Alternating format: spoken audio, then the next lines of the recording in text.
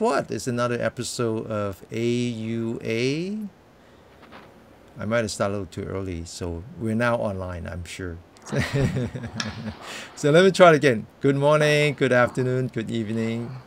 Thank you for coming to another episode of Ask Us Anything, AUA. And again, it's Josh and Denny. Hey, Denny, what's going on? Good morning, I guess, huh? Well, yeah, it just turned Still noon around here, so I guess it is technically afternoon. How's it going? Good, good.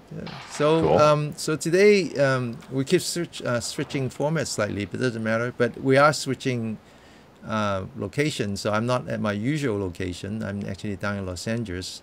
Might have to do it from the Los Angeles. I go down here with my parents for them to Chinese medical doctor. So it might just work out. Very cool. So Yes. you want to introduce the show and just get on with it, because I know you have a deadline that you have to do. Yeah. So last show, Denny and I, I kind of, we did something a little bit different. I said, well, Denny, you pick, well, first it was 3 topics, but then we narrowed it to 1 each. I said, Denny, pick a topic that we've never talked about on the show before, and I'll pick something that we've either never talked or rarely talked about, and it'll be something fresh, because Denny and I, sometimes we rehash the same things, and it was good. So, but this time I wanted to push it even a little further, and I said, well, let's choose a well-known Dharma topic, but let's give our own unique spin on it, or mention something that most people don't really look at it in that way, and with the catch of, well, we're not going to tell each other what we're going to talk about. So that way I was thinking maybe we can get a more spontaneous nature to the conversation. But the old diehard professor in Denny, he told me right away what it was. He got pretty enthusiastic about it. And I was like, Denny, you're not supposed to tell me. But I'm like, well, this is so good what Denny's topic is today, because it does warrant the presentation he put together. And he puts so much work and time and effort into this. So again, I'm probably going to most likely just back out of the way here, and we'll just kind of feel out the times when between the transitions and the slides, or whenever Denny feels it's good for me to chime in, because I don't really want to interrupt the flow if and you might see me taking little notes or something, so I don't interrupt the flow. So when I have time to comment, I can. So. Yeah, so sometimes it's hard to translate languages, and only because the culture is so different. So if you try to translate the word spontaneous, it would end up being chaotic. So the Chinese culture doesn't allow itself to be so spontaneous. Well, that's pretty accurate too. Not a lot of times it does become. Yeah. It does become chaotic, right? A lot of times. Oh yeah. So I do like to pre-plan and then try to make it spontaneous, as part of my planning. Yeah, today's topic is something that I've been wanting to do for a long time, actually, and because I think the timing is just right. And the reason why I've been holding back has a lot to do with students on our Saturday practice. So we launch, well, we always had Saturday practice, but we launched it on the real Insight Timer platform, and it was really overwhelming in terms of the response. Josh and I were saying that now finally we're preaching to the choir. We're actually in a community of people who are who have kind of dedicate themselves to spiritual practice of all form, yoga, meditation, chanting, all that. And so we were very happy. But still, it took us a couple months, I think, for us to finally have a group of students who are repeating students.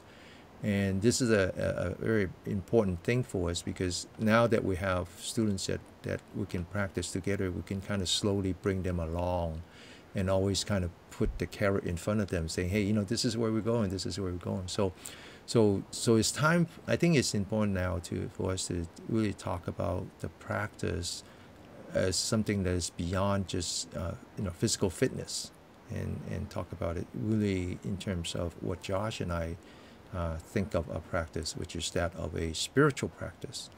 So that's on one side, and the other side is that this is after all AUA, Ask Us Anything. So it is based on some questions that come from the students. So one of the questions that came from the student, and then it was echoed by other students, which is, could we stop midway and then continue? Because depending on the time. So for example, in the morning it's evening in Asia, and then the evening is morning in somewhere else, and so forth and so on. So a lot of students say, well, I can only commit to the first hour, but I don't want to miss the second hour. Can I pick it up on the recording? And then another student says, well, what if I don't have time for the whole thing, and then I just pick the one that really resonates with me, and I'll practice that. And so the quick answer to that is yes, yes, yeah, and yes. Definitely, definitely. You can practice in any sequence. You can practice it at any time, so forth. But having said that, I still would like to kind of talk about the rhymes and reasons for what we do. What are we trying to achieve from the beginning to the end? And so the topic that I picked today, and I thank Josh for indulging me on this, is the idea of there's some understanding of form and formless, because we use that all the time. Is form, and then eventually formless, or rupa to a rupa. And I think it might, if I want to pick, if I don't want to modify that topic, it would be form to formless and beyond. So, but for now, I think just stick with that topic. And so, I want to just use that as a launch point for a rather in-depth discussions of the entirety of our spiritual practice. How do we start, and where we're trying to achieve, but if we ever get there. And so, so to do that, I want to kind of review a little bit of what we have talked about in some previous presentation. And I always like to go back. To good old Einstein, and I like this picture. I like this picture a lot. And rather than kind of talk about what Einstein has done, which is tremendous, I just like to kind of take what he have contributed and try to put that in the context of a spiritual study. So one of the things that you notice in this picture is that Einstein hold up a apparatus, and that's for the measurement of time. It's a timer. But what is interesting about this is that you actually don't start with time. You actually start with space. And it's only because you have space. And so the beginning of the universe is all about space. It's all about the creation of space. And it's only when you have space that there's a use for time, right? I mean, I can talk about how long it would take for me to travel all the way to St. Louis to meet up with Josh for coffee. But if you and I were in the same room, then we won't be talking about that. We won't be talking about how long it would take for me to get to where he is. So if space does not exist in the universe, then there's no reason for time to exist in the universe. You have to go somewhere, right? We always said that, if you're stuck in the traffic, why worry about, how to be on time? You're stuck in the traffic. So the idea of something, the universe starting with space, the creation of space, and then once space appears, then the necessity for time becomes important. Time is a measurement that you have a metric. Then you can measure. And one of the most important things to measure is something called rising and fading away, or fading. Meaning that now you can actually monitor something and says, oh, it came into existence, and then it just kind of slowly rises in some natural phenomenon, and then eventually it would just die off. If you didn't have time, then there's no way to do that. Now, once you know how something rises and fading, then you can say, well, is there anything that won't rise and won't fail? That it will always be there. And then the idea of particle versus wave become meaningful. that particle is material. Material has a way of rising and failing, that it comes into existence. Like you take a bunch of atoms, and these are carbon atoms. They're no different. They're the same carbon atom, whether they eventually form a diamond or that they just form coal, right? But in the time of the universe, they have to come together. These carbon atom has to come together, and that's called the rising. And eventually they would dissipate, and that's called the failing. But that phenomenon is true for a particular class of existence that we call particle, whereas the wave is something that won't do that. It's something that will not dissipate. That's the difference. Now, when you say wave, well, obviously we talk about electromagnetic propagation. That's what it means. And now a question that would come up and says, well, that's not true, because if the electromagnetic radiation comes from a star, as I move away from the star, won't it start to fade? And the answer to that is no, actually no. It doesn't fade. It fades in intensity because the total surface area have increased, but in terms of the amount of energy, it hasn't faded. Now, the reason that Einstein was interested in this is that he actually started out with a very different purpose in life. He was trying to argue that there was no such thing as ether.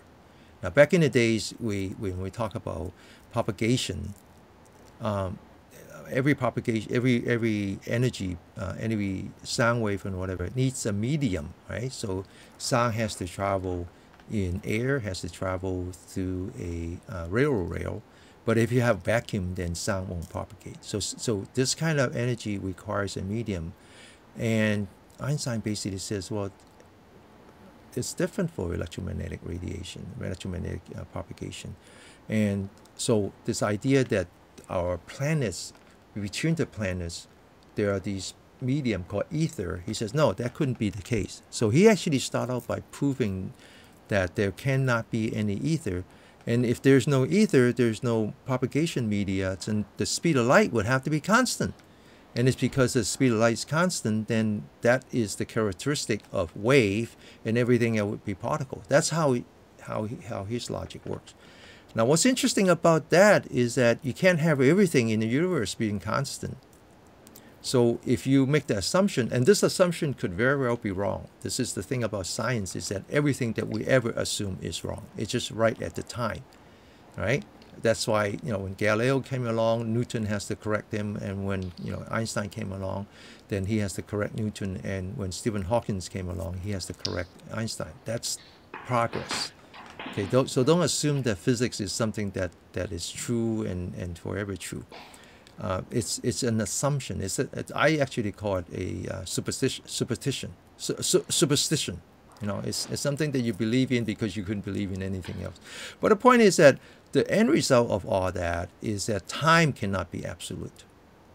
In other words, the time where Josh is sitting and the time that I'm sitting might actually be the same clock, may actually be the same, but there's no reason for them. There's no reason, there's no law, governing law that says that time has to be absolute in all corners of the universe. And that is the conclusion that Einstein come to, that I think is most relevant in what we do. Now, so if time is not absolute, then every corner of the universe can have different time. And one of the arguments that Einstein made is that, he says that makes absolute sense, because if you are with a beautiful girl, then your time must be different than if you were sitting on a hot cinder. I'll come to that in a minute. But if I were to look at the universe in terms of what's called the time dilation, relativity of time, then I can classify in terms of regions where time is gradually comes to zero, comes to stand still. And that actually is what's called black hole. And so the black hole has what is called the singularity, where time comes to a standstill and material no longer exists. There's no possibility of material, that there's only wave. And then there's another region called the event horizons, where you're getting close into the black hole, and now the time would slow down, right? And so it turns out that the Buddhists have been doing that for ages, and the Buddhists have. You were going to say, Josh? I Well, should I have might given you a as sense of no, comment. it's okay. I might as well jump in now. Yeah. Yeah, It- please. it's Yeah, I should do that every No, time we it's change okay. slides. Yeah. We're feeling it out. Yeah, that's the thing, though, because sometimes we'll get into a transition where it messes up the transition too. So That's okay. That's okay. we'll figure it out. So the Okay. double slit experiment, a few things. The double slit experiment, you know about that, right? Where you probably know how to explain it than me about the particle going to a wave and wave to a particle depending on the observer effect. And I thought, well, that's interesting to maybe factor in here. And like you're saying, yes, these are all theories. It's the theory of relativity, right? It can't really be mathematically proven, or maybe this is way beyond my pay grade. And also, I've mentioned this question before too, and I was looking at Quora, this site on the internet that answers questions and whatnot, and there is a post on it, but I can't really pretend to understand a lot of it. But what is the speed of time? So if we have does time have a speed too? And I think the reason why that might be relevant is because, if somebody's traveling faster than another person, well, then that affects different times too, right? The classic thing, if you're traveling so fast, you can cover all this ground and come back. Well, it's like only a small amount of time passed for the person going really fast, but the person that wasn't going as fast, they might have aged a long time. We hear this theory too. Then you get into stuff like sci-fi stuff, like the grandfather paradox, but I don't think that's really relevant here. So again, so Denny, about the double slit experiment, and then I don't really know if the speed of time, if that's even relevant either. But Yeah. So yeah, those are interesting topics to explore. But let me try to keep it simple by just drawing the parallel between what Einstein says, which is that time is not necessary. There's no reason for time to be absolute, that each corner of the universe can have its own time. And if you rank the universe in terms of its time, then you get to a point where time will come to a standstill. And that's at the singularity of the black hole. And that's the place where it's just pure wave now. There's no particle. And what Josh said is correct in that we talk about particle wave duality as well, that the particle and the wave are interchangeable. Anyway, so in the Buddhist teaching, actually this didn't come from Buddha. He didn't invent it. This is actually the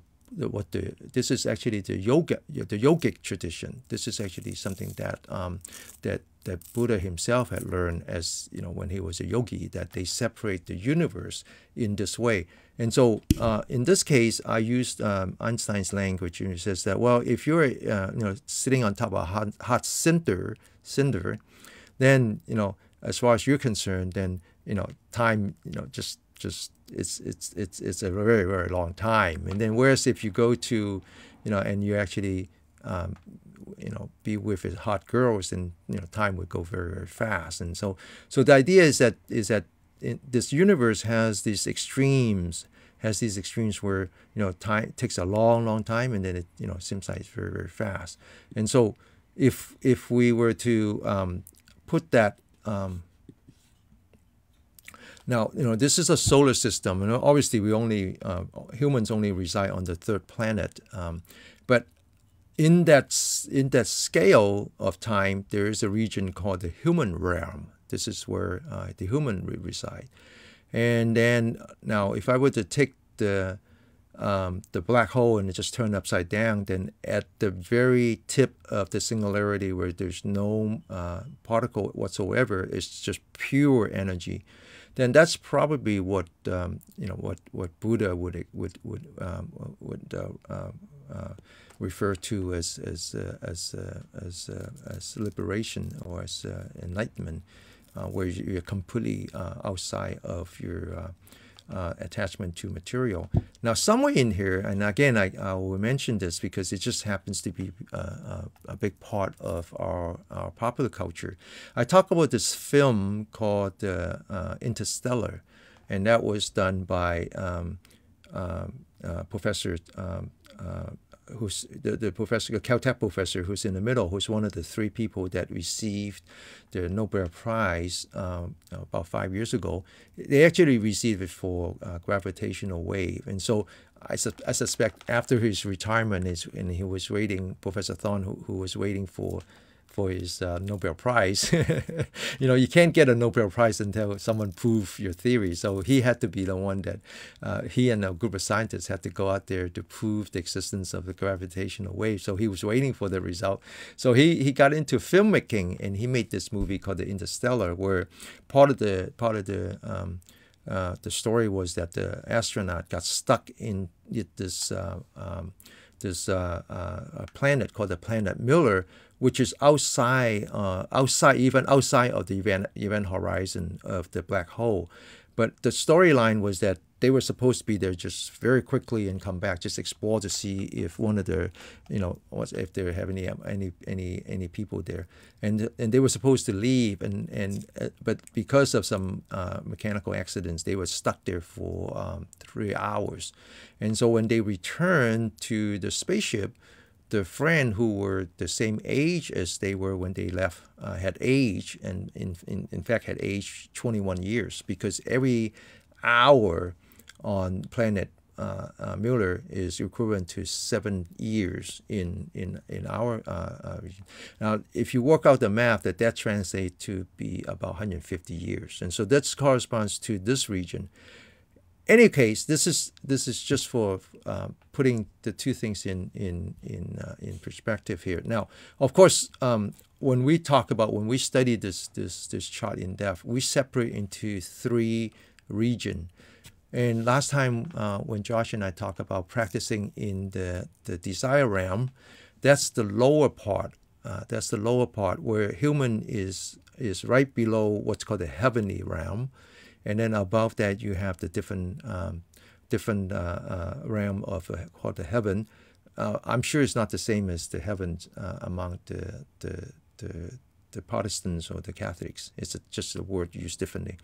Probably one of the most famous heavenly realm is the one that is right on top, and this is the story where Buddha had became awakened sitting under the Bodhi tree, and his spirit had rise above the human realm, reaching this top realm, and then he was encountered by Mara, who is the guardian for this realm.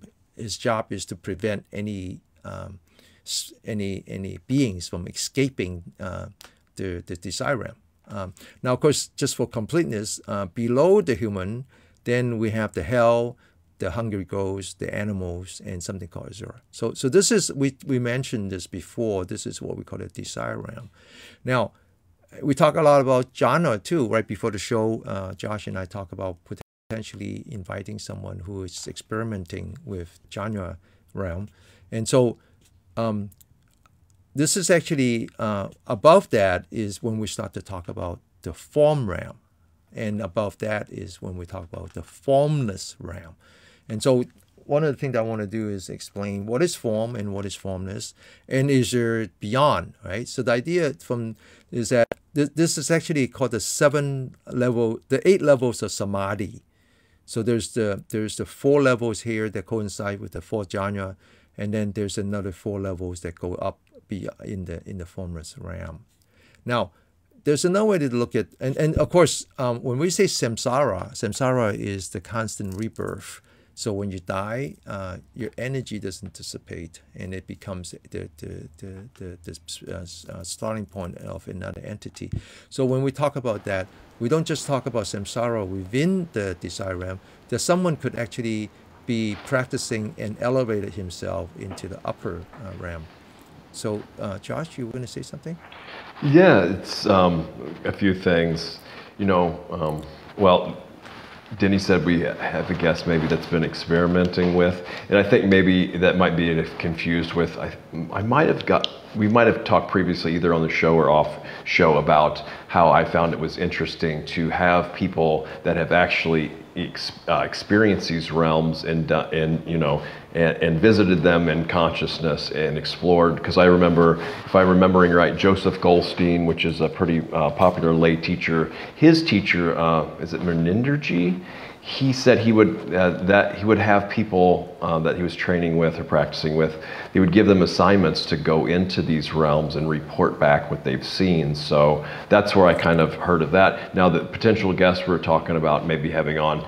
Now, I don't know if she's done something similar to that, but I know she's practiced the jhanas under a pretty famous teacher. So yeah, so I guess it's just dependent on what Denny and I ask her. She might have done some experimenting too. We can find that out. The other thing, a few things I wanted to say was, you hear sometimes in, I guess it's Christian, the seven heavens. So I wonder, and that's another question I talked to Denny about too, or asked, we chatted about, is I wonder if anybody's ever done a comparative study with cosmologies, kind of interlinking them or showing parallels. I know throughout all kinds of different ancient traditions, there are a lot of parallels, but under different names and whatnot. So yeah, I think it would be fascinating to do a or as close to comprehensive as possible study, cross-comparing cosmologies between things. And then the last thing is, isn't it 31 realms? So these can be subdivided into 30, because I know there's different hell realms too in the Buddhist cosmology, right? Mm-hmm. Mm-hmm. Mm-hmm. Okay. Now, one of the things I want to add, and this is because when we talk to students and teachers and so forth, people talk a lot about their experience, that they thought that they are actually experiencing something beyond, and so the question is that, so where was I, right? And so I thought this is interesting. So when we talk about the six senses, the translations are interesting. So, for example, the Chinese, they use the word door. So when they talk about the six senses being the eye, the nose, the tongue, the ear, the skin, and the mind being the thinking mind, because this is all the bodily sensors. Then the Chinese actually introduced the word door. So there's a sense door, and with the idea that we're now supposed to be the doorman guarding our senses. But if you go back to the original language and you see how the way it was written in Pali, it's actually set Indra. So first of all, set is six. So got that. Now, what exactly is Indra? Indra is actually the name of a diva, the diva king, who is in this region, the Tiva Timisa. Well, now of course the is known as Now, of course, among the Chinese, that diva king is known by a more common name, which is called the Jade Emperor. The Jade Emperor, in the Chinese folklore, is someone who oversees, all the beings, the human beings, the animals, and perhaps the angels and whatever. So now, if you look up the word Indra, then Indra is the name, is the Jade Emperor. And Indra means that all of those who are consistent with Indra. Meaning that what we call six senses is by design limited to only to what Jade Emperor can see. So there is no possibility of us experiencing anything beyond that using our earthly presence. So anytime you have anyone who tell you about what they're experiencing, just have an open mind. And keep reminding yourself that as is written in Pali, it says that you can only go up to this point with your six senses. Okay, interesting. And so now, go ahead, Josh. Oh. And then, I think there's a word too in Pali, ayatana, and, not only, and I don't know how that comes in here exactly, but the indriya, yeah, it's like the five faculties, right? That's another That's another term in practice that they use indriya in, and that's for a different time. But I just wanted to point out that yes, there are 5 senses, and it's also known as the 5 doors, like Denny said, 6 sense doors. I'm sorry. Some people always, guarding the sense gates. So sometimes they're known as the sense gates. Sometimes they're called gate the is sense. probably more accurate. Yeah, gate is probably more accurate. Some people, the 6 sense spheres, some people call them, and some people call them the 6 sense bases. So there's all kinds of different terminology, and sometimes in certain contexts, different words are more helpful than others. And I think it's interesting to say, Denny talks about people describing their experiences. Of course, we know that what we try to put language to and depict in images is not the exact same thing as the actual experience. We're trying to describe that experience, right? And when you get up to these higher levels, yes. Let me qualify that real quick. That when we Josh, sorry. One last thing, when we get into really, the ultimate goal here, there is no way to you can't accurately describe it with words. So a lot of times you get things that just point at it, right? So the finger pointing at the moon, because there's no way you can possibly, language is totally inadequate, images are totally inadequate, but okay. So thank you, Josh. So the thing that I want to qualify what I said, I might have overstated it, is that I don't mean that you couldn't experience beyond that. I just meant that you couldn't experience it with your body. And your brain is part of your body. Now, that doesn't mean that you couldn't experience it with your mind, your pure mind, right? So, and just so that it's beyond my capability to even imagine that. And so, anyway, so again, using the same chart and just kind of just compare, and we're still in the review right now. Something we talked about in the past is that when you talk about Taoist, because a lot of our practice comes from the Taoist, and so one of the things that I always want to remind people is that until Bodhidharma came along, Bodhidharma was a yogi who visited China about 1500 years ago. Until he came along, all the Taoists were alchemists. And it's only after the Chinese learned meditation from Bodhidharma that they were able to refine the technique, and they went from what's called the external Dan to the internal Dan. That it's not something they just swallow, but it's actually something that is developed within them. This actually is much more consistent with the original intent of the Taoist teaching, other than the alchemist part, because you remember we had a talk about the difference between Qigong, and which is a very modern term, versus the original term, which is called Tao Yin, right? So the word Tao in that case is not the same as the Taoist. It's actually just the word for the Taoist. Interestingly, it's written in 2 parts. One part is the head, and then the other part is the boat, and together represents a path. So it's someone who's on a boat, and so that would mean a path, a waterway. Whereas the Tao Yin is the same word, but with another word added to it called inch. So in that case, the Tao Yin is the guiding, it's the guidance. And then when you go to the yen, is actually the same word for enticing, for something that if you want to, one of the very famous proverbs that we use, where that word came up, is that you want to entice the snake to come out from the cave. And so it's interesting to think about those 2 words to really understand that the original Chinese, other than the alchemists, they were really focused on bringing something from within. It wasn't about, so when we talk about development of Qigong, it wasn't, Qigong is not something that is external and now you want to practice and get more of. It's the complete opposite, where it is already in you, and now you just want to find a way to guide it and to entice it to come out, right? And so Taoists, their practice is about elevating from the human realm. Okay, so it's always about this. This has been the focus. Is the focus? Is all the meditation is. So in that case, you can think of the Taoist practice as a very subset of the yogic practice, but it's very easy. I mean, much more accessible. I mean, especially for us when we talk about qi and all that, it's much more accessible. And forget for a minute that it's only focused on the desire realm. Now, whereas the yogic practice is actually beyond the desire realm and is now into what's called the form and formless realm, and this entire space is called Brahman, and which is the name of one of the Diva king, and so the word yoga means mind and body to be one, right? Now, but it's interesting when you study that, what they call mind is actually Brahman.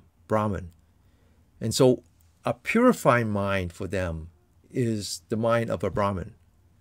And so they actually believe that the North Indians, the people who consider themselves the upper caste, they actually believe that they are descendants of Brahman, the Brahman king. Okay, and then all they're trying to do is return to that. Yeah, go ahead. And this is why the caste is called the Brahmins, right? Yes, the caste is called the Brahmin. Yeah. Yes. But in Buddhism, in Buddhism, there's the Brahma Vihara, so it's kind of reframed. Instead of something outside ourselves we're trying to get to, we have these natural innate qualities that we can radiate, right?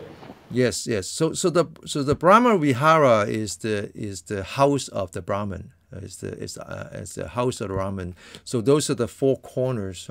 So when you go to some rich people's house back in the old days, they would have different rooms where they would meet the guests separately, and each one has its own theme. So if you have a scholar, they would invite you. It's like the White House, where you have the Lincoln Room and all that.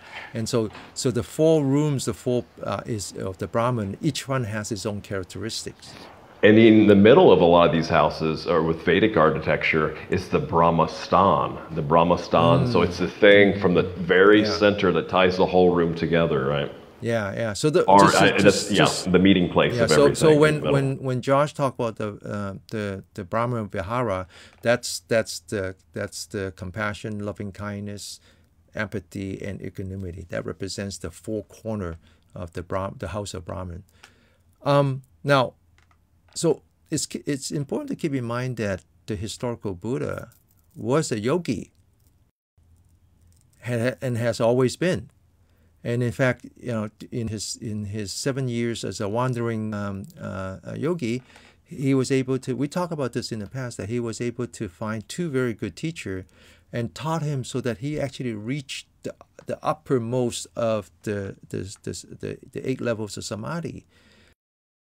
And yet he was not satisfied. He was not satisfied that even when you reach the arupa realm, the formless realm, that you're still not completely liberated. And so eventually he came up with his teaching, which is the Buddhist teaching, that allow him to escape not only the desire realm and not only the form realm, but also the formless realm.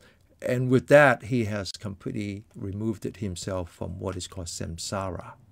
Right? So that's the difference between the Buddhist teaching, the yogic teaching, and the Taoist teaching. Now, of course, we're sitting way down here and we're looking up. And so anything I can get my hands on to elevate me, to get me a better status, I would do it. And so that's why you will see that going back to our practice now, whether or not we can do this in piecemeal or whether or not we can do that, in disjointed manner. And the answer is yes, because we're so far away from, like my master would tell me, it's okay. You're still very far from Nirvana. So at this moment, it's okay. Just do whatever that helps you. Yeah. Yeah, and Denny, you can't buy this at Costco either, right? And you can't find this at Costco. You can't get discount on it. You can't get discount on volume. Okay. So just that's why our practice have so many different elements to it, because it's a very pragmatic way of elevating ourselves. So part of it is the Taoist, the the 12 energy line is very Taoist. The energy point is Taoist, but yet we do a little bit of yoga, in the traditional sense, right? And then ultimately, there's a big part of us that are rooted in the Buddhist teaching. Okay. And you know, when I came across this this saying, you know, well, I think it's a reading in the suttas where somebody asked, you know, like, well, what happens after enlightenment is realized? Will I exist? Won't I exist? Will I both exist and not exist?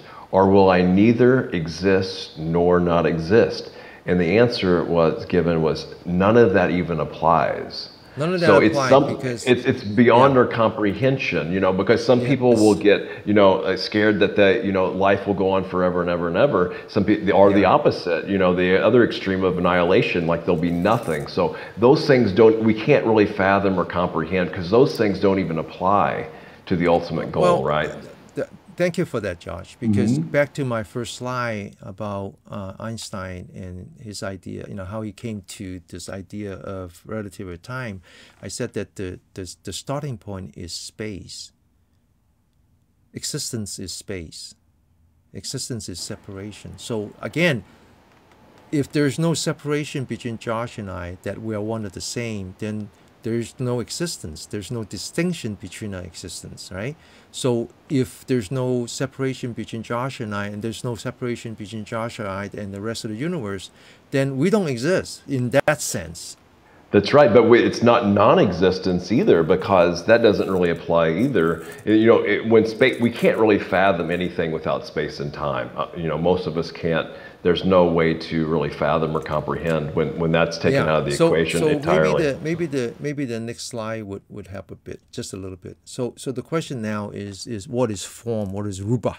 Right? So because the title of the talk is form and formless. So rupa, like the rupa realm and the a-rupa realm. So every time you see an a, is the opposite, right? So the rupa. So the definition of rupa is form, is material form. Okay. Now, I just want to list some examples of how that word is used, and this hopefully will come back to what Josh just talks about. So one of the most common way of the usage of the word rupa is together with the word called Gaia. And Gaia, we know, because Gaia means body. And so when we talk about the 4 foundations of mindfulness, the first foundation is the mindfulness of the body. But actually, body is Gaia. It's not just the body, but everything that is physical for us.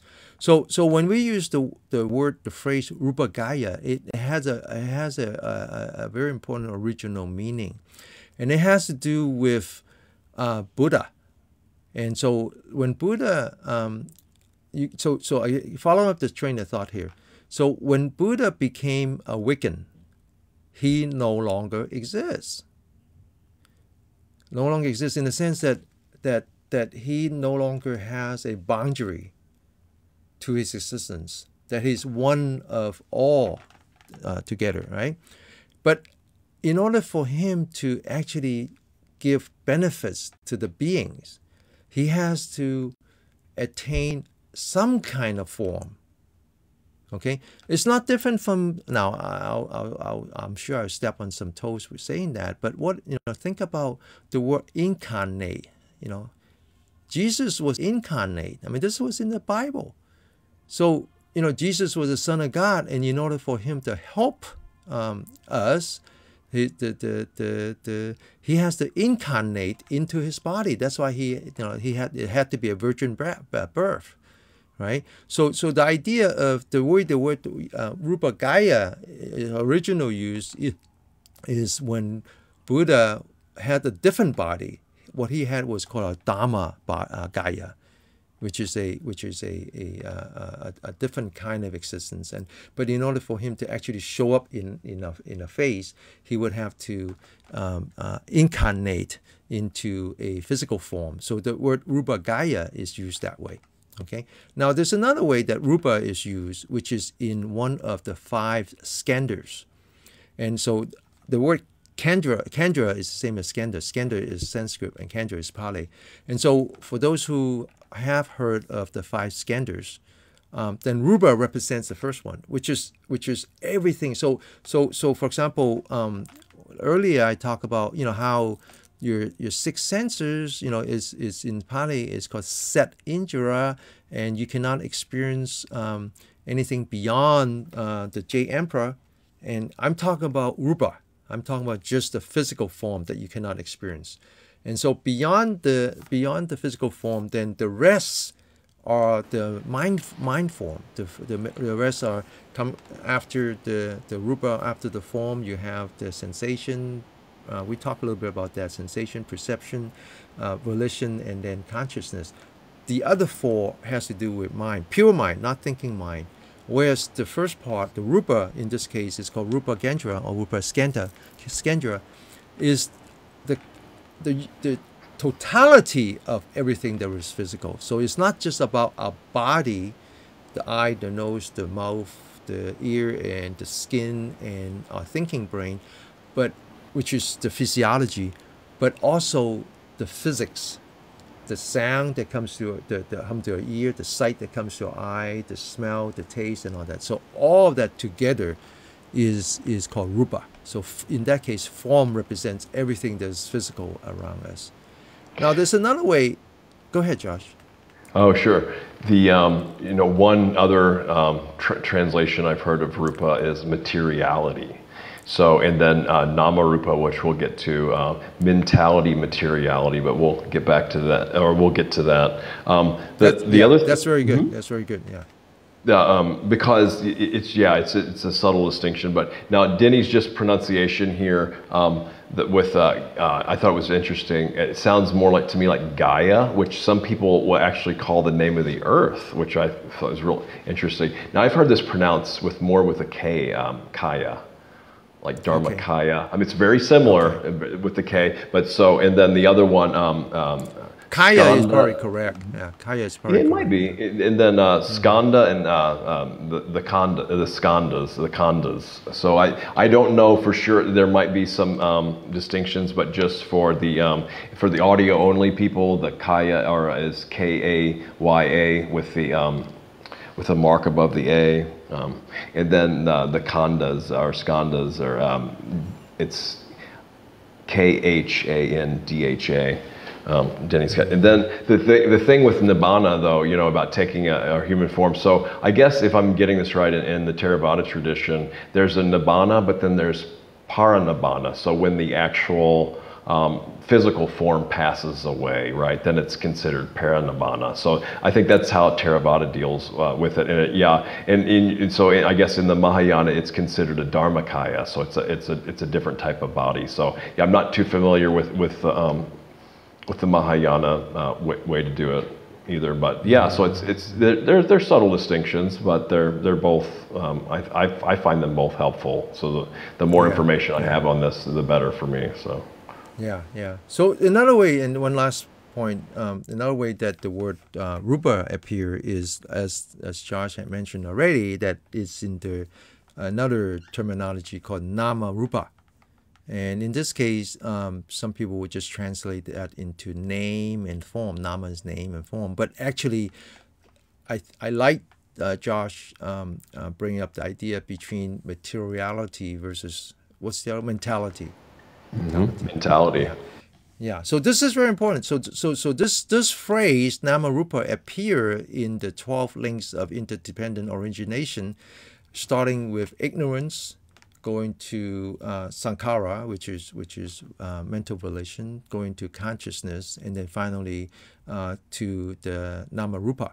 And so actually nama rupa in that case is really the most encompassing term for mind, with the idea that within mind there is the pure mind and then there's the thinking mind. And so if you say, well, isn't a brain part of a mind? And my argument to that is yes, but it's the thinking part of the mind, it's the materiality part of the mind. Whereas when we talk about the mind as in the remaining of the four skandhas, the perception, the sensation, perception, volition, and consciousness, that would be the the spirituality, or what Josh said is the mentality part of the mind. Okay, and just a quick point. This is actually very important that when you try to understand the 12 links of interdependence, that everything starts with ignorance. Ignorance is actually a karma. That's a seed from a karma. So when someone goes out and murders someone, doing mass murder or whatever, it's not because he started with external factors like I happen to look Chinese and he hated me. No, because the hate comes from within, that his karma is full of hate, and there was a seed. And the question is, when does that become real? Not real as in real imaginary, but where he is become actionable. But the important thing is that it all starts with the ignorance seed, and from that, the next step is called the volition, where that seed becomes consciousness, becomes something that he wants to exercise. Now, then it goes to the next one of the chain, which is nama rupa. That's our mind. That is a mind that it goes from the mentality mind and actually realizes itself in the materiality mind, your brain. That's when he goes out and he try to locate the people and the gun and so forth. And so I like the word nama rupa because it represents the combination of a mind, both the physical mind and the spirituality mind, or what Josh called the materialistic part and the spiritualistic part. Yeah, go ahead, Josh. Yeah, it's this is reminded me. I wanted to say at the beginning that the understandings we're talking about here, realize that any kind of understanding we think you can get from these talks and whatnot, that's pretty much kind of a hearsay, because what we ultimately want to do, we want to see and know this for ourselves, right? And this can be what we're doing here, a great aid, but just keep that in the back of the mind that this is all just things for you to check out for your own experience. It's not to be believed, it's to be put into practice and try it and see if it to know and see for yourself. And then the Buddha's, one of the unique things he is said to offer was the codependent arising or interdependent dependent origination. There's a few other terms, translations for it as well. One of the unique things about this is why it's what we often think of it starting in ignorance and going in one direction all the time. Realize that we can wake up on kind of not any, but various parts of the 12 links. And so when we actually have our experience where we realize that, oh, this link is now in play, well, then that's kind of our starting point temporarily, right? We use ignorance because that's when we teach it or when it's being taught, that's the best starting point. But it is a wheel, right? So it's not like a linear thing either. It just keeps going around and around and around. And then there's also the opposite of the whole, what is it? Maybe Denny can help me out. I don't even know what it's called, but the wholesome part, like not the cycle, but no, I'm blanking on this. But it's not talked about as much as, it's kind of more like the liberating wheel instead of like the, but I don't know. Maybe I'll make a note to see if I can find what I'm talking about. Okay. Okay. Bad to mention if I can't even remember it. Yeah. So back to the chart that I showed earlier about the 3 realms. So the practice is really about moving from the desire realm to form realm, and then ultimately to the formless realm. But what's interesting is that Buddha wants to go beyond that. So the question then is that, what is he trying to go beyond to, right? And so now I'm going to bring up this other concept called nimitta. And nimitta, it's not talked about as much in the Western culture as it is in the Chinese culture. The Chinese culture is all about this word, nimitta. And so I just want to say that rupa is a little bit, form is very different from nimitta. And so I see translation of nimitta as a sign, Let me jump in here real quick, Denny, with the pronunciation. I've heard it pronounced nimitta. Some people pronounce it nimitta. So either way, just so we know what we're talking about. Thank you. So nimitta is translated as sign, but rather than trying to figured out whether that is the correct translation or not, because the word nimitta is most commonly talked about in the Diamond Sutra, And now, one of the translations for the Diamond Sutra is that they actually translate that Chinese word, the nimitta, into something called notion, the four notions. So what does that mean? So in the Diamond Sutra, then they talk about the notion of self, the notion of human, the notion of beings, and the notion of time, lifespan. Now, and the idea is that when do you have the notion of self? So again, this is identity, or this is distinction, or what Josh talked about earlier, which is about existence. So think about this. So you wake up, you're lying in bed, you slept all night, and you wake up. What's the first thing you do? You figured out if you exist or not. You figured out where am I? Where did I sleep? Sometimes you wake up, you don't know where you were. So that is the notion of self. You're trying to find your own existence. Okay, so that's the notion of self. Now, if you were Buddha waking up, he probably doesn't even care where he wakes up, right?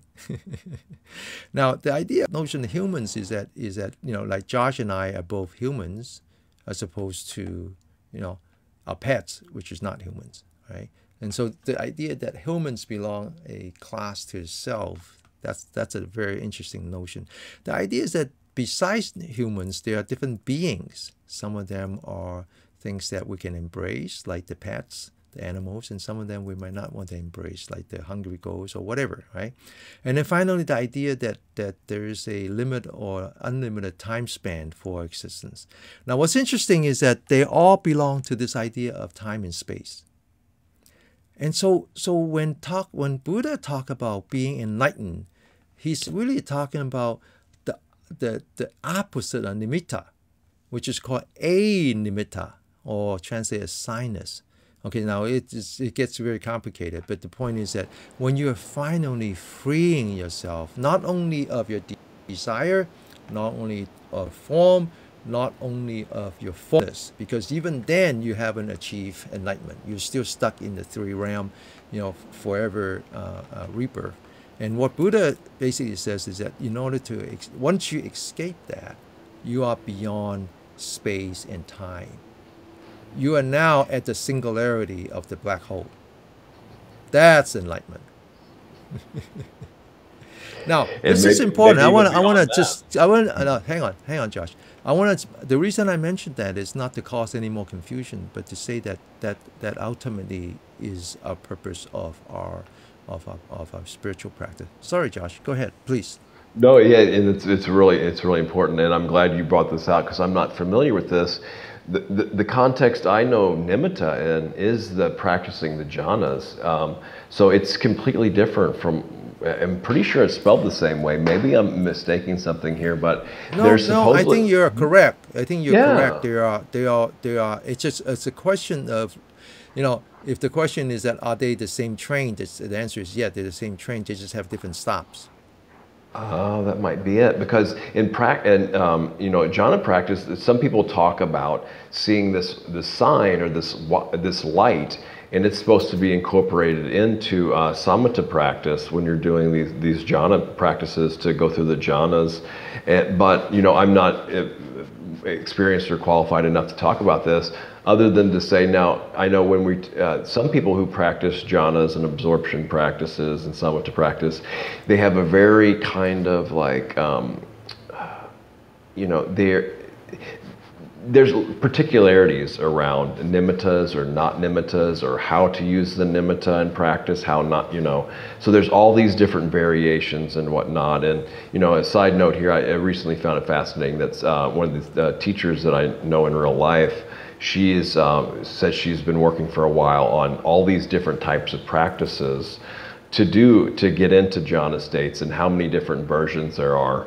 Again, if I'm remembering that correctly, maybe more information to come when that's available to release publicly. But yeah, as far as this goes, Denny, this is breaking down these notions, of existence. It's a very helpful self, more specifically into delineating between humans and different types of beings. And then of course our lifespan, because some of these higher realms, they said to have so long of lifespans, right?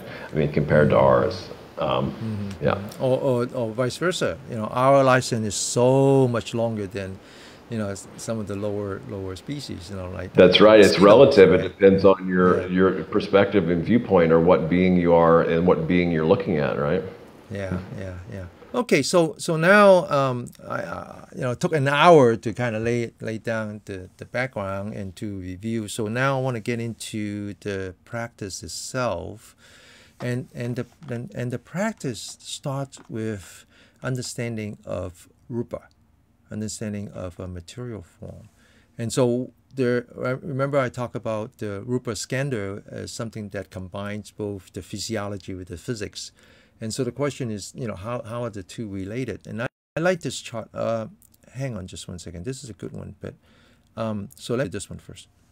Sorry, I did it out of sequence. So this is another way to classify the physics, classify the external. So we call this the four elements. The four elements. And then there's another way to classify it, which is the sight, the sound, the smell, the taste, and the touch, and its corresponding sense door. So sight would be the eye, the sound would be the ear, and the smell would be the nose, and the taste would be the tongue, and the touch is the skin, is the body.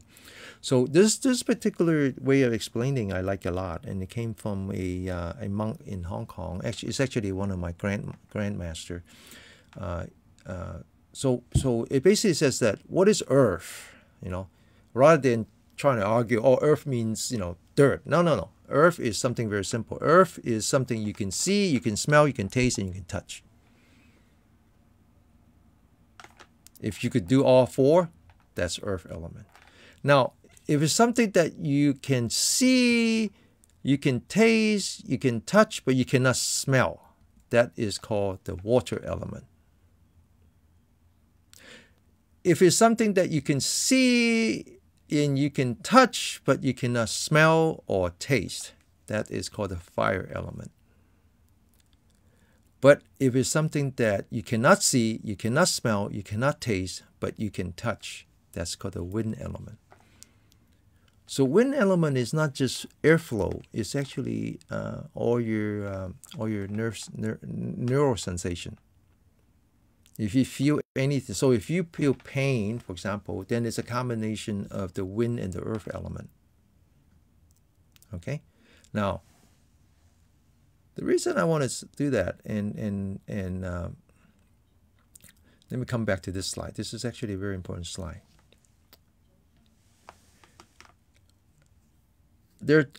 Over the years that I've been an attendant for Master Jiru, he has said things that it's just profound to me, and it's something that I would just record in my brain, and then it would just resurface itself every once in a while, and I would keep going back to try to gain more appreciation and more understanding. The first thing he said, which he has only said in English for some reason, and a lot of times he said it in Chinese and he translated in English.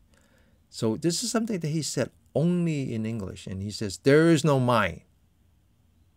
And I'm being a mechanical engineering professor. I said, well, that's what I used to say, that there is no gravity. And Master Jiru gone on and says, there is only the effect of mind, because there's only the effect of gravity. In other words, you're being a being in the desire realm, you should not think that you can actually experience mind. You can only experience the effect of mind. That's one. The other one, he said in English, and he said that it actually come from the Agama Sutta. And many times when Master Jiru said that it comes from the Sutta, I can never find them. I can never find them. I don't know if he heard it directly from Buddha himself, maybe, but I can't find them. So this is one thing that he said that I can't find, and he says, "No, I'm very limited in what I know, but I'm just kidding." So he says, if I translate it, and I have never seen this translated in English, and it basically says that if there is one Dharma, okay, now did I spell it wrong? No, Dharma. Now notice I used lowercase d as opposed to capital D. So there's three definitions for Dharma. One is mental activity, so because when you talk about the eye, the nose, the ear, the tongue, the skin, and the mind, then the corresponding physics is the sight, the smell, the taste, the sound, and the touch, and the Dharma. Okay, so in that case, the little a, Dharma, just means all the mental phenomena, all the stuff that goes on, all the electricity that goes on into your brain. There's another definition for Dharma, which is methodology. Okay, and then finally, the most important definition for Dharma with a capital D is the truth of the universe. So here, I just want to make sure that, because it comes from the Chinese word fa right here. So I'm going to translate it directly into Dharma. So basically it says, if there's one method which can directly allow you to reach Nirvana, it would be the mindfulness of body. Now, of course, the word for mindfulness of body is Kaya, Gata, Sati. Sati is mindfulness. Kaya is the body, the Rupa Kaya, remember?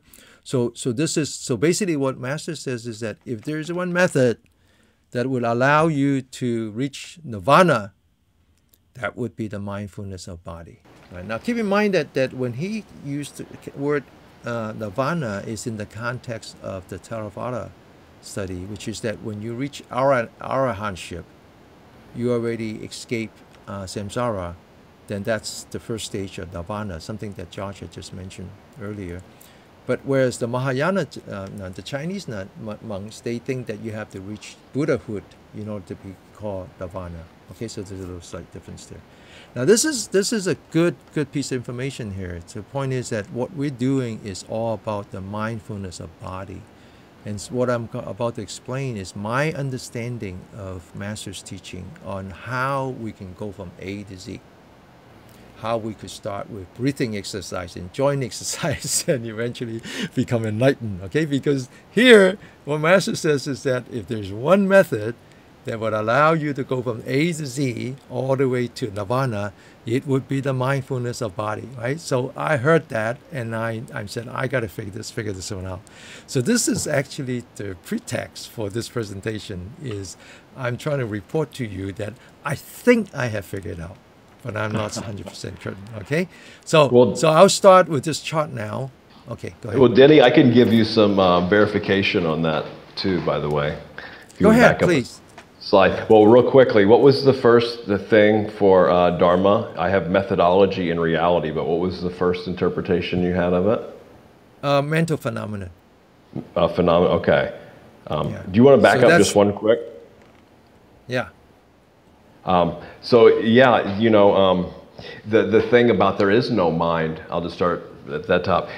That's right, because how can you actually prove it? We can't sense it. Using our other five senses, there's really no way to sense the mind. So we can't really prove that a mind really exists, right? Directly with our senses.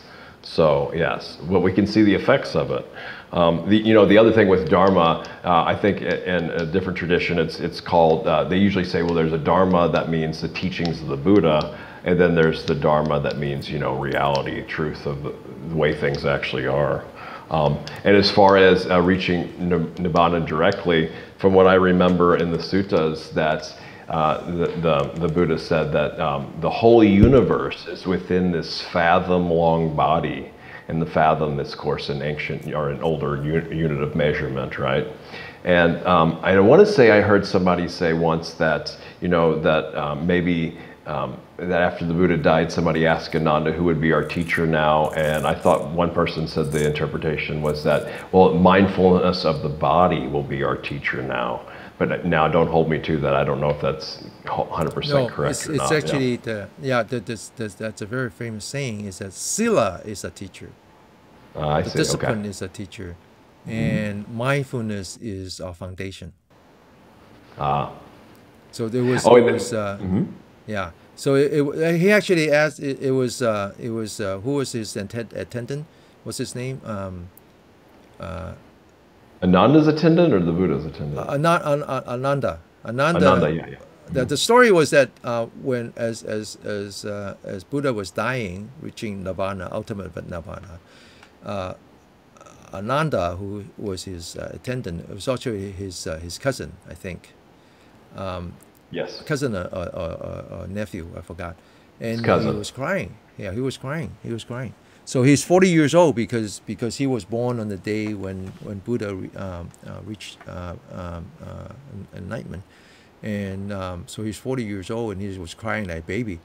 And so one of his elders says, "Why are you crying? Why don't you, make use of time and ask the Buddha some important questions?" So he asked him 4 questions. And the first one was that, "Teacher, when you pass away, who is our teacher?" And the answer is that discipline, the precepts, the sila, that would be your teacher. The second question is that when you passed away, who is our anchor, right? Who is going to be at the anchor of a pursuit or the foundation? And then Buddha says mindfulness would be your anchor or your foundation of pursuit. And then the other two are not as important here. Very cool. Go ahead. Yeah. Yeah. The only other thing I wanted to say was the reason. Let me just say, sure. Because this goes back to what you just said, and then you can start a new topic. Okay. And I want you to finish. Sorry about sure. that. So it's important to distinguish between Dharma, as in Buddha's teaching, versus Sutta, which is a record of the Buddha's teaching, because Sutta is just a documentation, okay. Whereas Dharma, so if you didn't hear it from Buddha himself, then you couldn't say for sure that the Sutta is Dharma, okay. And even if you heard it directly from Buddha himself, you have to accept that possibility that because you're limited understanding, that what you heard is not Dharma. But the important thing is that what Buddha said is Dharma. Okay? And it's important to understand that methodology is so what Buddha said is Dharma, and the mental phenomenon is Dharma, and the truth of the universe is also Dharma. And the reason that the 3 are called Dharma is because for Buddha is one of the same. Very cool. See, I haven't heard it laid out. His like mental phenomena is the truth. His truth is what he said. And what he said is, and go on and on and on. So all 3 are Dharma. Right? They all, at that point, they all interweave, yes. So, yeah. Very now, cool. Okay, so continue. Josh, you had something else. I was just going to go. Unless you forgot by now. No, I was just going to move this on to the next slide, too, and wanted to point out when we do experience, the senses, obviously there's the sense organ, so there has to be an organ for us to experience the sense. Then there has to be an object. And then there's the consciousness between. So there's the just the eye, the physical eye, the object that's being looked at, and then eye consciousness. So there's those 6 consciousnesses we've talked about the other ones, but now Denny is going to relate them again to the elements, which I find fascinating. And I'm glad this teaching. So because in order to understand Master Jiru's teaching, is you must understand the 4 elements. Because his mindfulness of the body technique is all about contemplation. And it always starts with contemplating the 4 elements. Okay? So it's easy to say that the 4 elements is the earth, the water, the wind, and the fire, but you must have a definition of what they are. You can't just say earth means dirt. That's not going to work, right? So I like this interpretation, and I'm going to stick to it, which is that earth is what you can see, what you can smell, what you can taste, and what you can touch. And this is wind like is what you can touch. Yeah. This is like a great verification, and I was going to ask you too, if you know of any specific 4 elements practice, because I'm working on some, I've been collecting information for a long time to do a presentation just on the 4 elements itself. And the way I've usually heard it taught through Theravada type things is they focus on, like for earth element, it's solidity. Well, actually there's various ones for earth, but it's solidity, like the bones. There's other ones too, but I'll skip those. Water is like fluidity, cohesiveness. and fire is just temperature, and wind is movement. And now there's people that give slight variations on that, but that's experienced in the body, and the same type of element that's within the body is pretty much more or less the same thing as the elements outside the body too. So there's Do you know of any like specific 4-element teachings? There's so many different interpretations. There's so many. Well, I mean, for practice, rather than practice, so I usually, I just say, here's my definition, and and I like it, and so I'll use it. But if you have a different interpretation, I'm okay with that too. But I think one thing worth mentioning is that you don't actually experience. It's very rare that you would experience one of those by itself. It's always a combination. Okay, that's the just thing. Keep that in mind. Yes. Yeah, keep that in mind. Now, let's go on. Well, hang on, just real quick. Practicing. And I don't know if Denny's ever done specific 4-element practices, but that's right. They can't be held in isolation. I think some people do, for practice sake, try to break them down individually, but that's only for an experience, to try to experience. But yeah, they can't really be separated from themselves, right? They can't exist in isolation without the others. Correct. All right. Okay, so now I want to talk about my understanding of what Master Jiru had taught us, and how it is the foundation of our Saturday practice. And that is start with the 4 elements, okay? With understanding that there's fire, there's earth, there's water, and there's wind.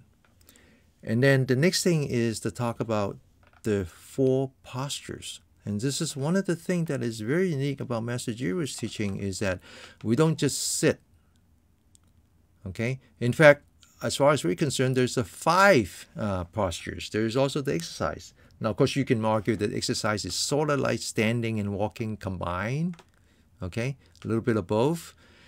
Now, I added the word called mighty, and I never seen that word in English like that. And the reason is that the Chinese phrase for the 4 postures doesn't get translated. So there's 4, and then there's sort of the posture, maybe the symbolism, maybe, and then there's a word here that never get translated. There's a word here that never get translated, and so I just go ahead and translate it as mighty, and so but whatever it is, it's important to say that it's not just posture; it's some kind of noble form, and the reason I believe why we say that is because human is the only species in the animal kingdom is capable of 4. Okay, so that to me says that it would be a shame you don't make use of it. Okay, now what's interesting is that Master's teaching basically associate these 4 postures with the 4 elements. So, example, he says standing is a posture that accentuate the fire, because fire in this case is, say, the muscle. Is that if you stand, especially so he always talk about you stand like the pine tree, the foot are firmly on the ground, growing roots, and then the rest of the body has to be flexible. So you have to unlock your knee, let the muscle take over. So as a result, the fire element grows in you, and then sitting is the solidity part, is the earth element, where you're supported in the upper body by yourself, and then the lower body is. So we talk about sitting as in sitting like a bell. So your waist down is the pedestal for the bell. Your spine, your body is actually like the clapper on the bell that is hang from the ceiling. And so the proper way of sitting is where you use essentially no muscle. You just basically stacking on top of each other using only your structure. Now, the lying down, and Master talks about that being a water element, because there's no form, there's no shape. You just lie there, and you're not supporting with anyone. But yet we say we lie like the bow, like bow and arrow. So a bow looks very static, but it's full of energy. And so the idea that just because you're lying down doesn't mean you're dead. You know, you're actually full of energy. It's just that you don't support your body anymore. And in that case, the water is like nutrient. It's like replenishing your body. And then finally, walking. Now, remember we said that wind is something that you can feel, but you cannot touch. No, something that you can touch, but you cannot. You only know the presence, but you cannot see it, you cannot smell it, you cannot taste it. So wind in this case is much more to do with your nerve sensing. And the way Master teach walking is all about the touch. It's all about really making yourself very sensitive to the bodily contact with your environment. Now, what's interesting is that Master not only associate the posture with the element, but he also used them interchangeably by explaining how each of the element has both a positive and a negative. So, for example, he talks about the earth. You know, earth is dirt, is solidity. So you use that to build your house. But you have too much of it, you would be buried in it. Okay? Now, water is what you use to irrigate your dirt. So you add your vitality to your dirt. But you could be drowned in it. Similar with fire, you know, earth needs warmth because nothing else grows, unless there's a little bit of warmth. But you could be incinerated with fire. And similarly with wind, you know, wind adds ventilation to your dirt, but you could be, blown down by the wind. So the idea then is that you have to understand the interoperability between the postures. So one thing that Master says is that don't just wake up in the morning and sit. Right? This is one thing that he's really against, is that you come to the Dharma hall, you stand because you're not even wake up yet. So you stand and you let the fire element rise in you. And he talks about how, but when you start to feel sweat, then you sit. You don't want to overdo it. And then he talks about how, for example, when you're tired, at night, and you still want to meditate, when you're tired at night, you should go to sleep. But if you still want to meditate, then you lie down first, and then you let your body, recover itself before you sit again. Sitting is always the central posture, and you just he talks about these things that help each other. Similar walking, sometimes you might have too much energy. You might have too much energy and you get too nervous, and so walking becomes a very good practice. So I like the way he mix and match these different postures, and the idea, and it's very rare. I mean, I've been with him for 3 years before the pandemic. It's very rare that he would ask his students to sit more than 20 minutes. I mean, he would even go as far as saying that 30 minutes is the limit.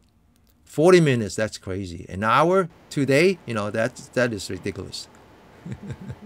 So 2 days, yes, but keep changing back and forth, because he talks about how if you don't have enough fire, that means you don't even have circulation in your body and blood flow and all that, then the best you can do would be lazy Zen, sleeping through the whole thing. And if you don't have the concentration and your mind is wandering, then you have what is called the monkey Zen. None of that is good for you, right? You need quality, not quantity. Now, the next slide is when he brings the concept of the elements and the posture into this one thing that he talks about, which is that if there is one method that will lead you to Nirvana, it would be the mindfulness of body. And so let's talk about mindfulness. So in this case, there's the 4 foundations of mindfulness. So the word 4 actually never appeared in the sutta. Okay? The sutta is Satipatthana Sutta. Sati is mindfulness, and Patthana, and you mentioned in one of the email that sometimes people call foundation, and sometimes people call it something else, and that's because Patthana could be also Upatthana, and it's a slight different interpretation. One is a foundation, and the other one is more like the attention or something else. But anyway, in the sutta, they never really separate into 4 as if you have to go from 1 to 2 to 3 to 4. It's more about the 4 aspects of the mindfulness, and that's the body, the feeling, the mind, and the Dhamma. Okay. Now, this is something that no one talks about like that. And Master would say, well, let's just think about those four in terms of the four postures. And so basically, he basically says that standing is when you can really observe your body. And sitting down is when you can really observe your feeling or your sensation. And then lying down is you can't experience anything else but the effect of your mind. Not the mind, but the effect of the mind. And finally, he thought that Dharma would have to be something to do with walking. Okay? And he even has stories about he actually entered into samadhi while walking. All right. So now, let's move on to the next slide. And Josh? Well, it might be a good time to comment now if you want to go back to the other slide. So, you know, when I first heard these teachings, you know, it just made complete sense to me. Although I'd never heard them anywhere else, you know, the four main postures, the four major postures, and how they correlate. You know, fire, standing. It's just like, well, that energy will just flow up. And I know late at night sometimes if I wait too long to meditate, then you know I will stand up because, as far as I know, nobody's ever fallen asleep standing up before, right? You can't, obviously if you want to continue practice, like Denny said, you lay down and rest first, but it's almost impossible to fall asleep when you're standing up because of the kind of the fire energy. And then, you know, the sitting, obviously. Not only that, you need your mind, you need your thinking mind to stand. The body has to support, you know, the body has to adjust. It's what we call the unstable posture. That's right, because I have actually kind of fell asleep, but I only tilt just a little bit, wake right back up, you know. Yeah. So it's a very good way to actually practice mindfulness because it's half of it is already done for you. That's right, yes. And in the sitting, you know, you just look at like a mountain or a huge stone or something, you know, talk about the earth element, you know, it's just stable and, you know, sit like the bell. A bell is really stable when it's sitting down, right? Or the part side of it. In water, there's no resistance, right? So water follows the least resistance, right? So you're not fighting, it's just gonna completely relax and just go whatever you're laying on, conform to whatever you're laying on for a while.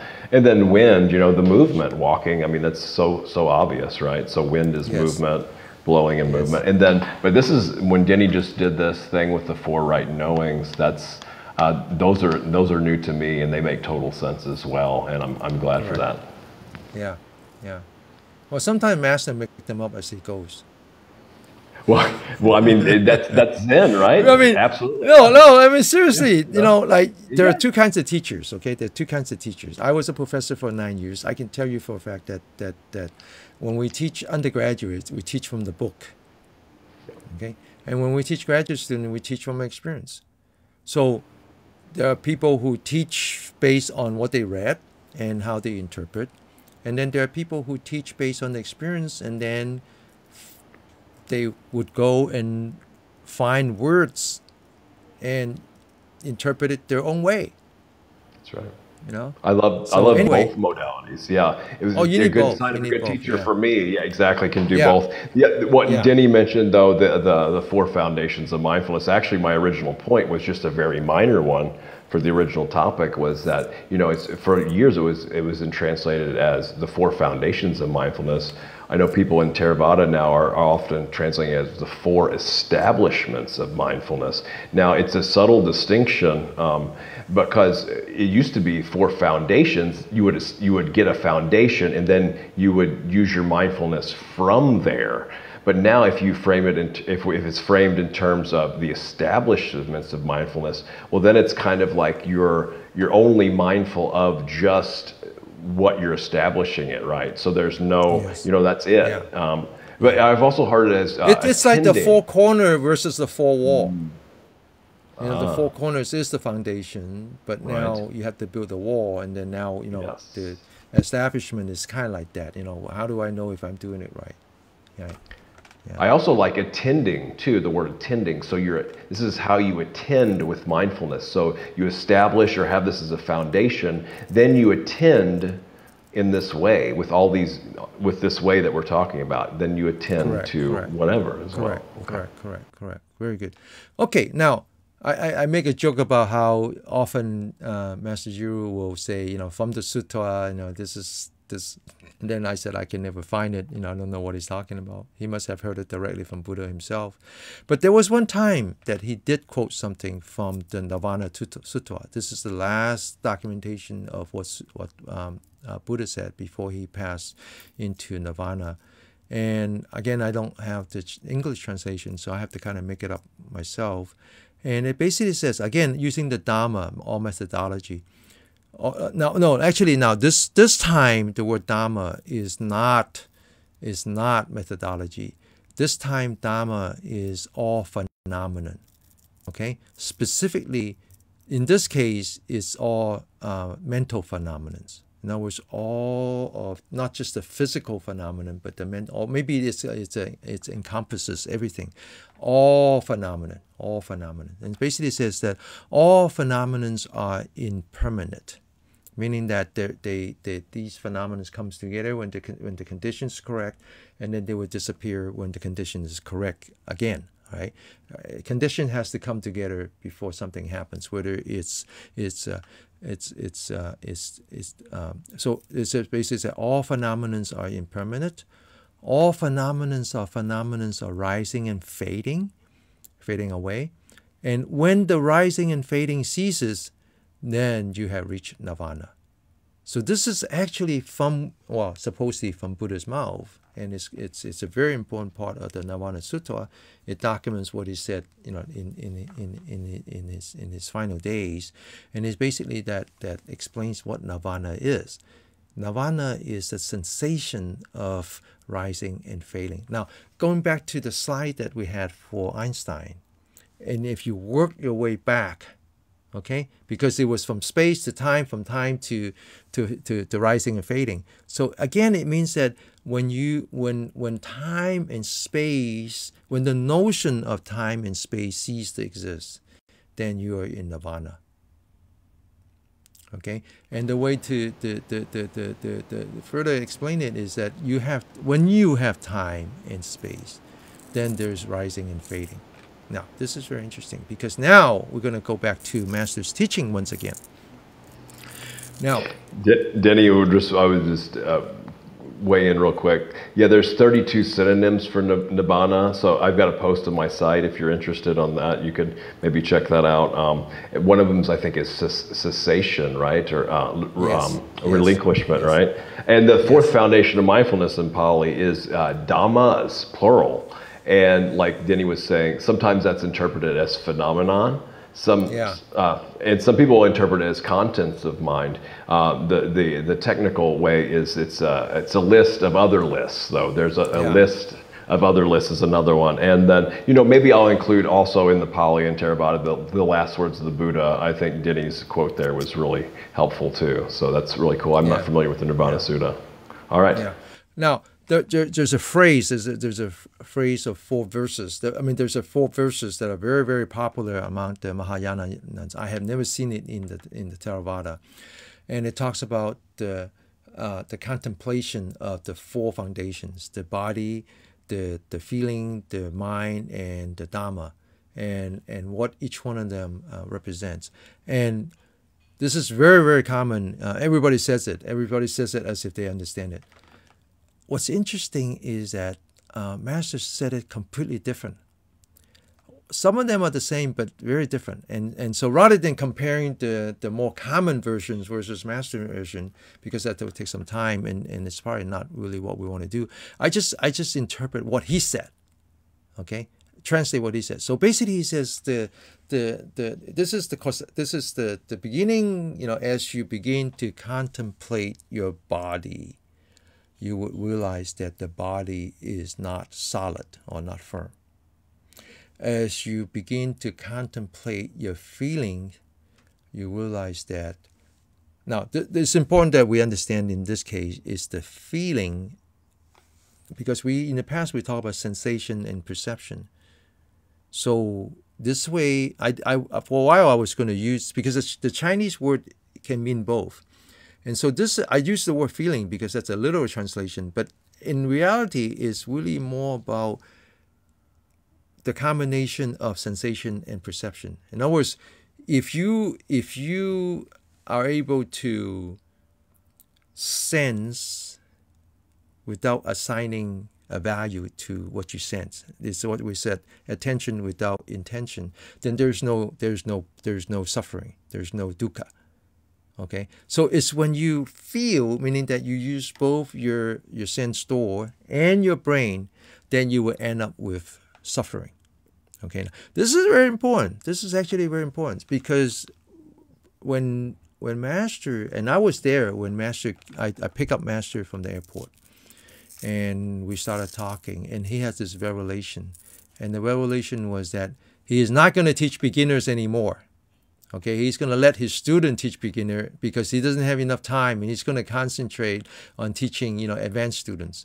And so from now on, he's going to focus on the contemplation of feeling, and he's going to teach Yi Jing Jing, because Yi Jing Jing is like the 5 breathing exercise to the contemplation of body, whereas when you practice the contemplation of body, you have to practice the breathing exercise, and when you practice the contemplation of feeling, you have to practice Yi Jing. And he said, he actually said, explained it, and he says, the reason is that feeling can be pleasant, unpleasant, or neither pleasant nor pleasant.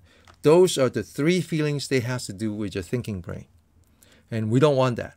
We want to go beyond that, and we want to go to the kind of feeling that is really, he used the Chinese word that meant, I don't want to use the word renunciate, but essentially no thinking kind of feeling, just sensation without perception.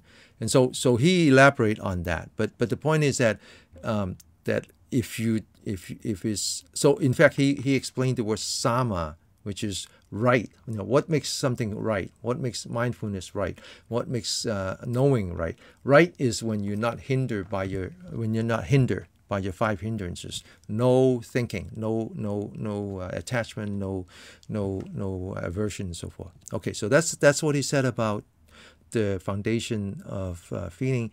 Now, what's interesting is that he changed the mind. The mind in the traditional way is about no self, and he changes that. He says, when you contemplate your mind, it's about contemplating the rising and fading. So his technique is really actually starting with the contemplation of the 4 elements to the contemplation of the rising and fading. In fact, he talks about not participating in your breath. Let your body breathe on its own and observe your breath as it is just rising and fading. And so he talks a great deal about it. Now, the funny things he talks about is, he says, but contemplation of Dharma doesn't make sense. He says, I've never been able to contemplate Dharma, because Dharma is not standalone. Contemplate is embedded in the first 3. So I that's why we talk about, Dharma no drama. Now, what's interesting, go ahead, Josh.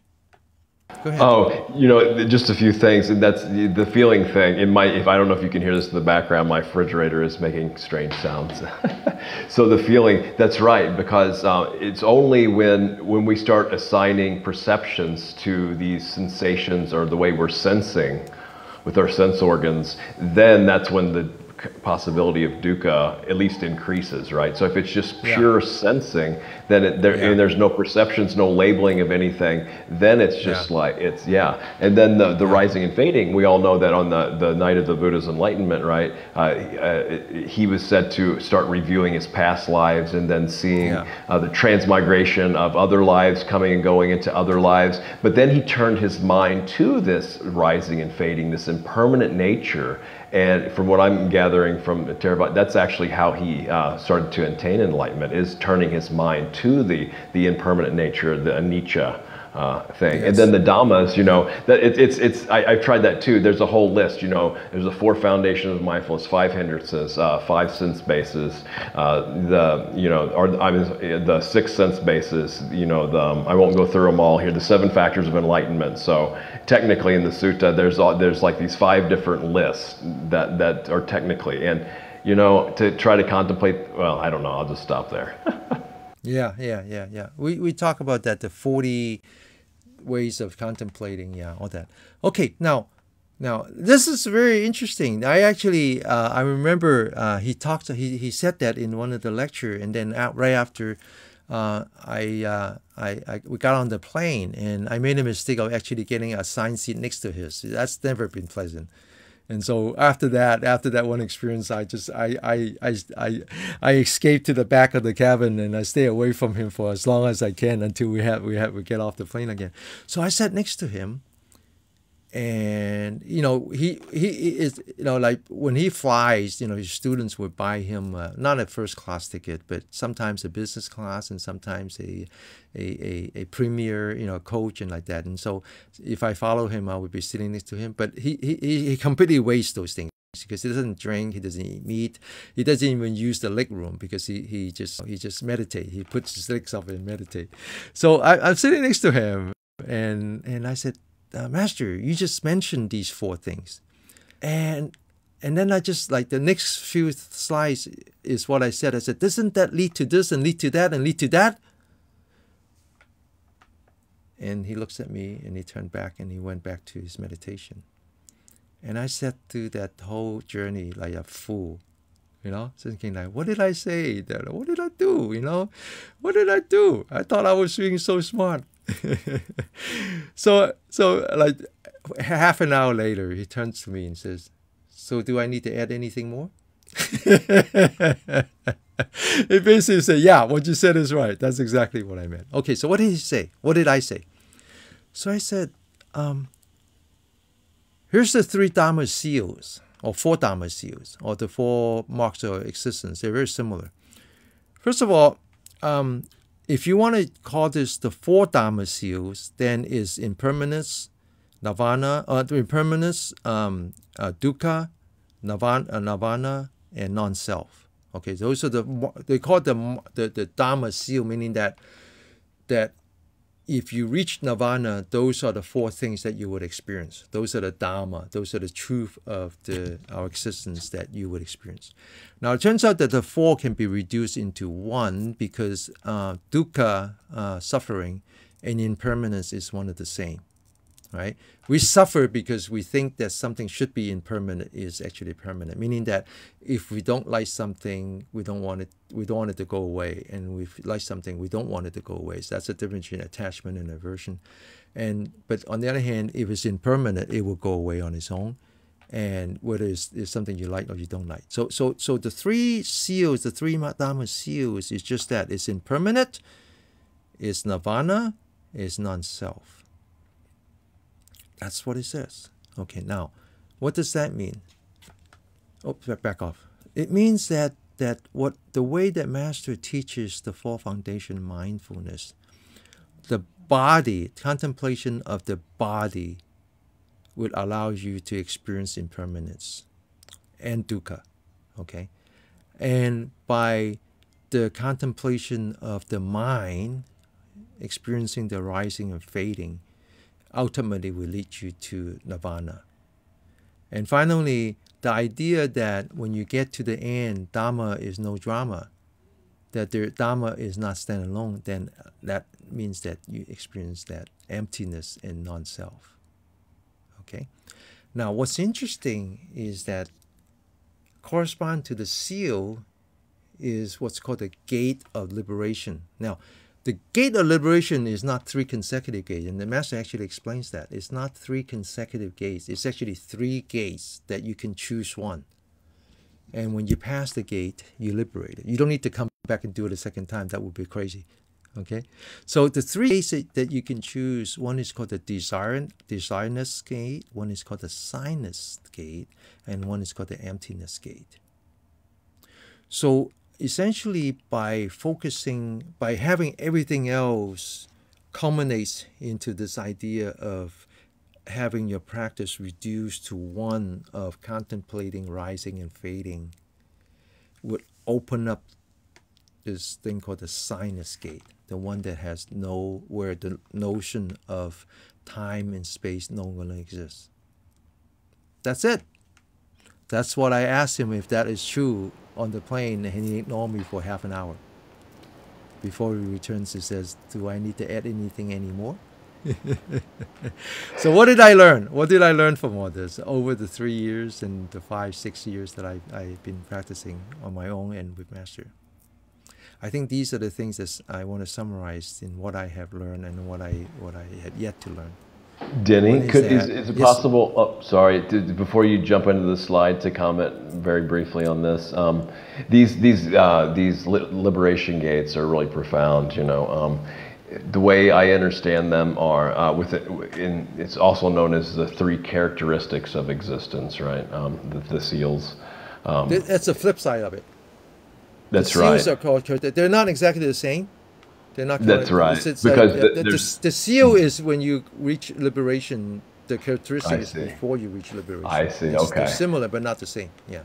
Gotcha. Now the death or the desireless gate. So impermanence. One of the best ways I've heard of impermanent. It's kind of inconstancy too. So no matter how we try to arrange external conditions in our lives to get things the way we want, but we realize that we can't maintain those external conditions the way we want in the long run. So it's not a success for happiness in the long run. That's correct. So what? So this, So this is almost like desiredness is almost like non-attachment.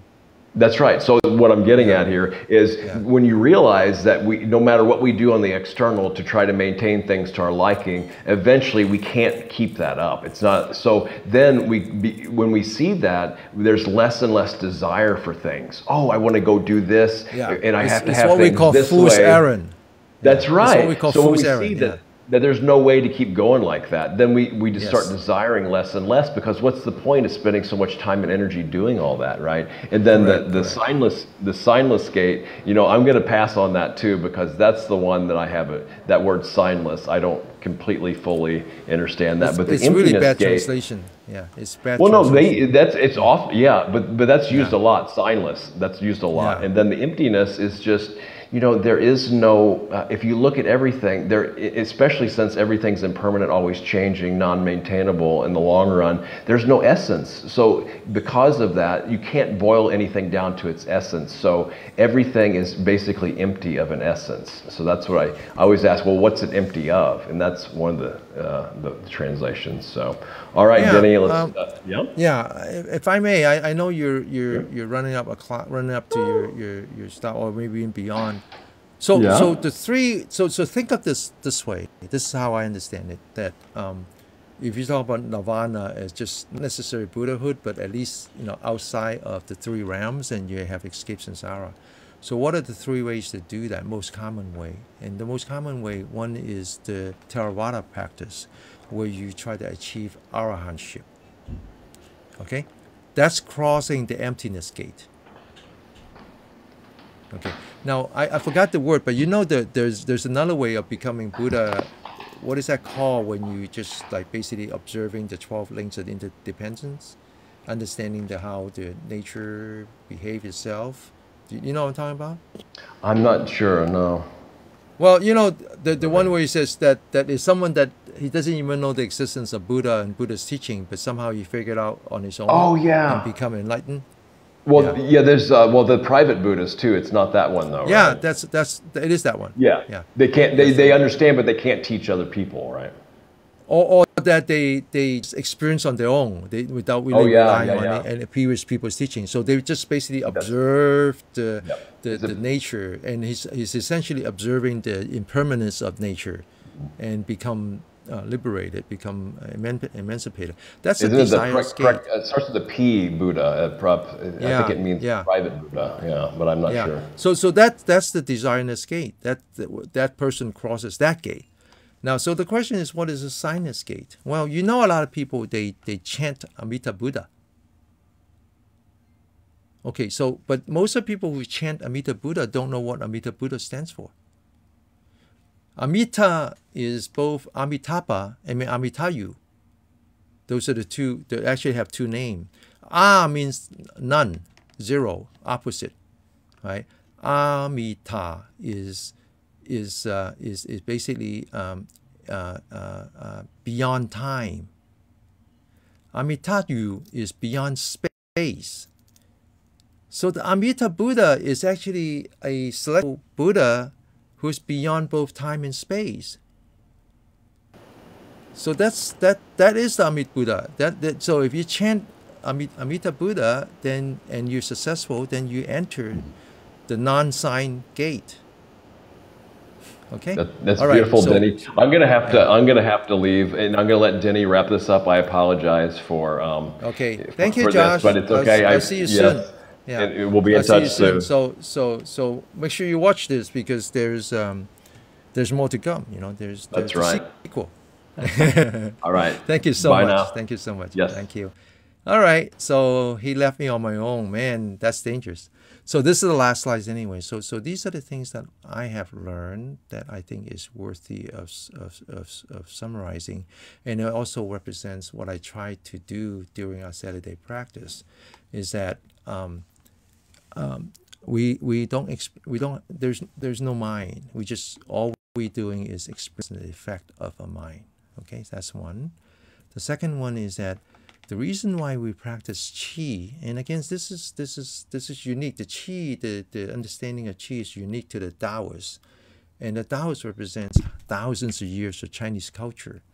And when the Taoists really experience qi, they experience it through meditation. So that makes the Taoist is sort of a subset of the yogic practice. And yoga, the word yoga, yoj, Y-U-J, means the union. It's actually the harness between the oxen. It's the word for the yoke. Is the word for the harness before the oxen as they pull the cart, so that you synchronize them. So the idea of the word yoga or yoj is that you want to achieve synchronicity or unity between your mind and your body. And the harness in this case, our interpretation of the harness is the qi. So we talk about the physical body, the qi body, and then the mind body. So we practice qi not only for physical health, but also as a way of bringing our mind and our body together.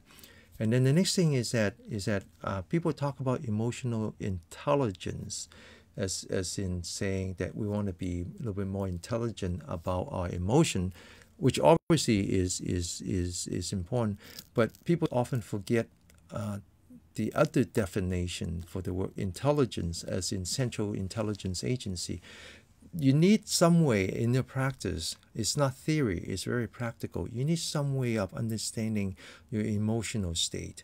And in my practice, in our practice, as we develop our breath and develop mindfulness of our breath and mindfulness of our body, they become very sensitive. They actually become very sensitive. They are like the canary in the cave mind, that as soon as your mind wants to degenerate into the hindrances, the first thing that your body would react and your breath would react.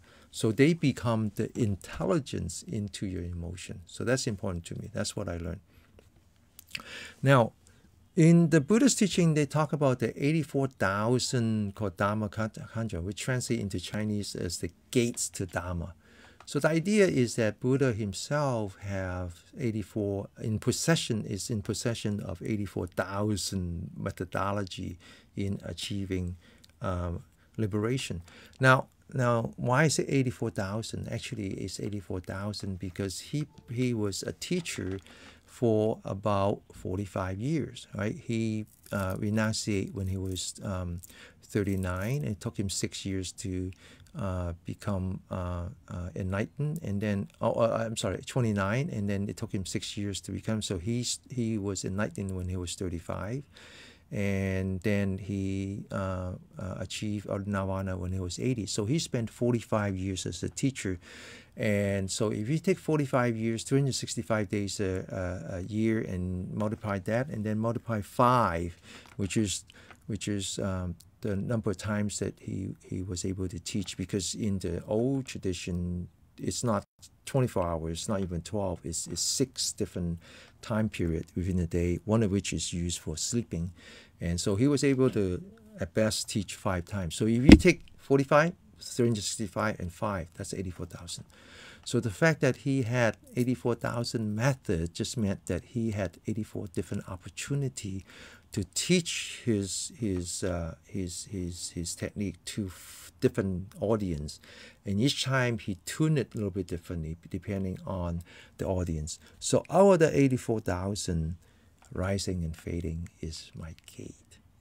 Okay, so that's why I focus on rising and fading. Rising and fading initially as rising and fading in terms of a bodily function like a breath, and then ultimately rising and fading in terms of a mental phenomenon, one at a time. Okay, so of course I'm long way from that, but that's in summary, in a nutshell, the meaning behind the Saturday practice. Okay, so with that, a big thanks to Josh for tolerating me for so long, and a big thanks for all of you who are watching live and of those who will be watching recorded. With that, I bid you goodbye, and I wish you joy, peace, and health.